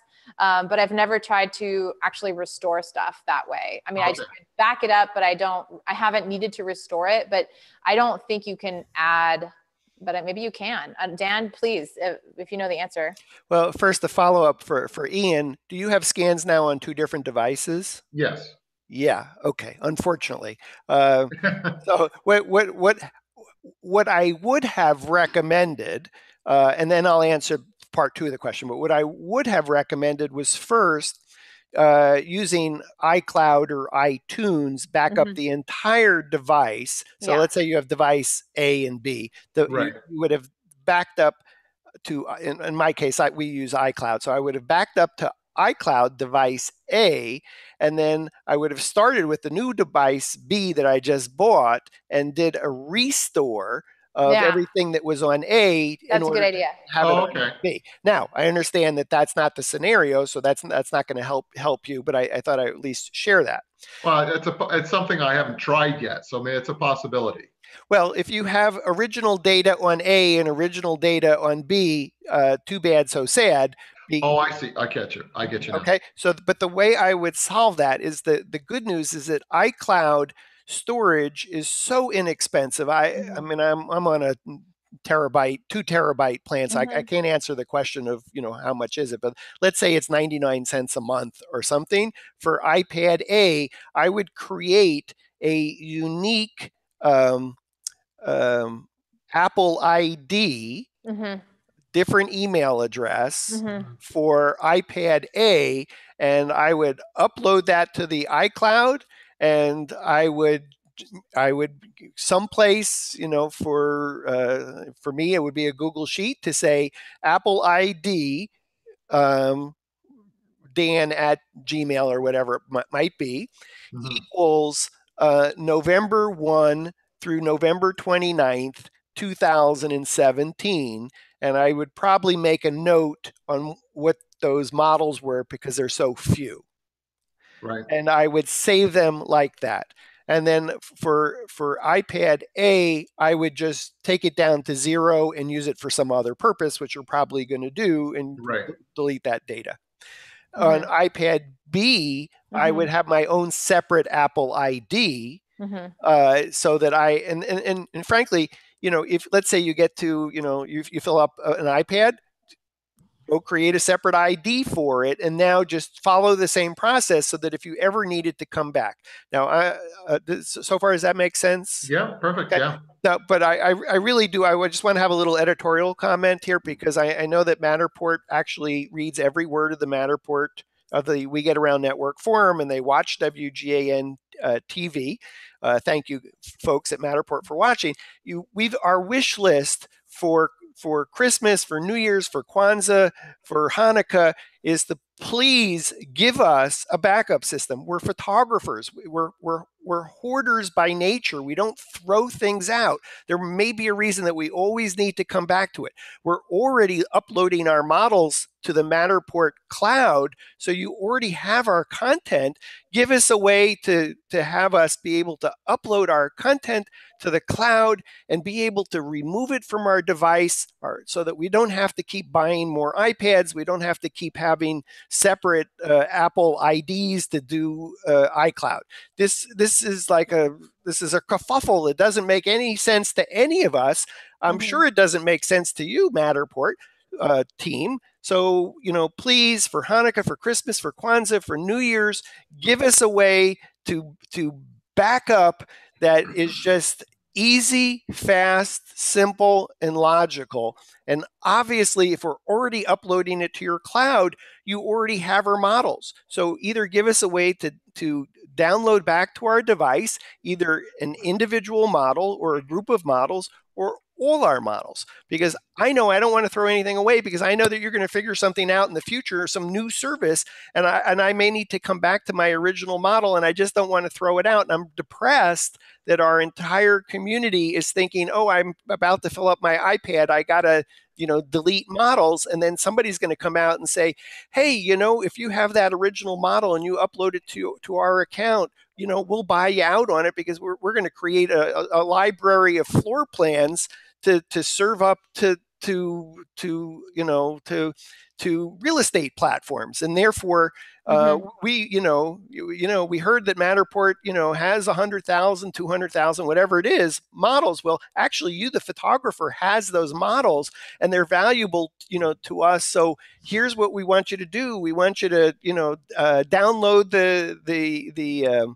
the object file, and from that object file, we'll be able to create an entire new product or service that doesn't have anything to do with the real estate. I don't even know what the example. I don't know what I don't know, but I know that I don't want to throw anything out because I think it has value. Anyway, no, you're right, Dan. You're 100% right, and I can tell you right now that there are companies being built that will have that will create a demand for the 3D data.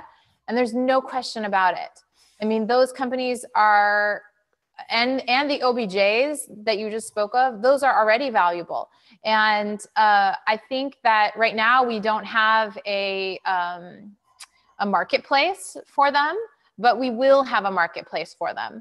And that's really one of the things that as we move into, this is sort of the future and the long view of everything, and why Matterport is so important as this early and very innovative way for people like Ian, like myself, like you, to become skilled in spatial mapping. It's because we will be living in a future that has been mapped. And so the 3D data is far more important than actually the spaces themselves. So I don't want anybody to delete their models. I don't want them to delete the data. And I think that, you know, that really there's a huge value in that.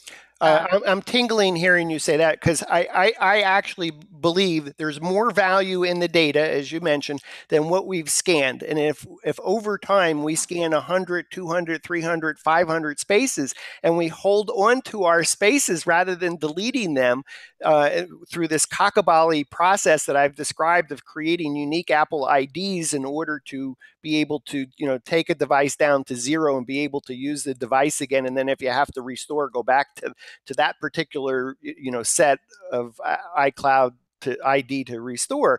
But there's this library that we're creating. I think of it as stock imagery, but it's not the imagery, it's the data. And the simplest metaphor I can go for is imagine a company that just creates, that serves up a floor plan to the address at 3423 Piedmont Road in Atlanta, and the value add that they're doing for an MLS is serving up floor plans for a house that's for sale. And that has nothing to do with all the furniture in the house that's now changed over time. That floor plan is probably pretty good. They might put a date on it of when it was created. Yeah. And I just think, oh, well, I own, in theory, I own that data, and I want to be able to have that object, and I don't want to download the object file today because it's 125 meg. I don't have a use for it today, but at some point, maybe it's really going to be important to go back to the original model, download the data, and then upload it to someone else who's willing to buy me out or license my content. So, and Ian, you asked a really good question. I apologize if you've gotten this long-winded answer. The short answer is there's not really a logical backup solution that makes sense. Yeah. I think if you asked Matterport, and I hope you do, Ian, and just, you know, for sake of an exercise, I think what they would come back and they would give you, you know, these, you know, a list that's about this long to say, if you do this and then this and then this, and you use this software program, this is the way you can export your model and then import it back. But I promise you that solution is only for the geekiest of us. And I am really, that's not me. and it's not me. I may be really, you know, geeky, but, you know, to me, that is like, really? You would actually tell someone that this is the way that you can export a model and bring it back in? It's frightening. It actually is, to me, it's totally frightening. So anyway. No, Dan, you're right on with that. And Ian's question is like such a great question. And we do want to back up our stuff. And right now that's our only option, is doing the iTunes or the iCloud backups. And we need it. We need a solution for that. And then we also really need to have, you know, a way to store the OBJs and to store all of that big data that we want to have. Like, we want to have the point clouds. We want to have the OBJ files. And so we'll get there, but we don't have that yet. Yep. So Hanukkah's coming up, Christmas is coming up, Kwanzaa's coming up, New Year's is coming up. I'm gonna hope we're all gonna get a present for the new year. If it's not implemented by the end of the year, maybe we'll at least get an announcement or acknowledgement that we hear your pain. collectively for the entire We Get Around Network Forum community. And here is what our roadmap is for 2018 and where that stands. Anyway, Emily, I know we've been going for about 2+ hours. I just want to thank you so much for doing this Matterport scanning for newbies. I just found it really terrific, and I appreciate you taking the time to do this. Yeah. And I want to add that as same thing, Dan. Emily, thank you so much for doing this. It's been a big help, and I look forward to any future episodes that you're going to do. Terrific, Ian. Thank you. And I think Emily just froze. Emily, you're there? Oh yeah. she just froze, but I'll wrap it up and just say, Emily, namaste. Thank you so much for your 2-part training on scanning. We hope you come back and join us more. We're just so thankful for you joining us today. Emily, are you back? She's there, but we can't see her. She's I don't know. So anyway, we've been going at it for almost 2 hours. We'll record this program. Our big thanks to Emily Olman, founder, Hopscotch Interactive, based in San Francisco, also serving Long Beach, and through her partner in Berlin. Thank you, Emily. Ian, great questions. Oh, you're back. Great, Emily. Thank you so much, Emily. Oh, of course, Dan. This was amazing, and I hope I can come back and do some more, educational stuff with the rest of the folks on the forum. I'd love to do this one next. I want to do the Matterport Scenes app, which would be so fun, and I love it, and I think it's going to be a blast. I know that not everybody has one of these, but again, I want to teach you about what's possible. So that's what we're going to do, because I think it helps you when you play with this is only point cloud, and when you understand the point cloud, you understand so much more about the Matterport itself. So yeah, we're going to do that one next. Awesome.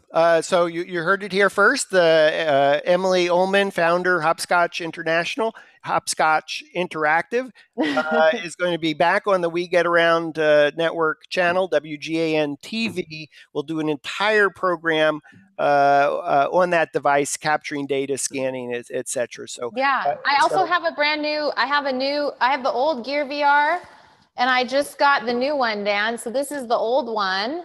And I have the new S8 and the new Gear VR version for the S8. So we could unbox that and do that as one as well. So awesome. We can do. Awesome. We'll do that as a separate show. So thank you again, Ian. Great questions. You added so much to the program today. Really appreciate it. Emily, thank you again. Emily Olman, founder, Hopscotch Interactive. I'm Dan Smigrod, founder of the We Get Around Network Forum. You've been watching WGAN-TV live at 5, Wednesday, November 29th, 2017, from San Francisco and from Atlanta. And Ian, we're in Canada? Ottawa, Ontario. And from Ottawa. Thanks all. Bye-bye. Thanks, everybody. Thank you. Okay. Bye-bye. Thanks, Dan. Thank you all. And I'm going to end the meeting, and then I'm going to run off to dinner. And I know, Emily, I'll send you an email just to thank you. And Ian, thank you again for being on the program today. Perfect. Thanks, everybody. Okay. Bye. Bye.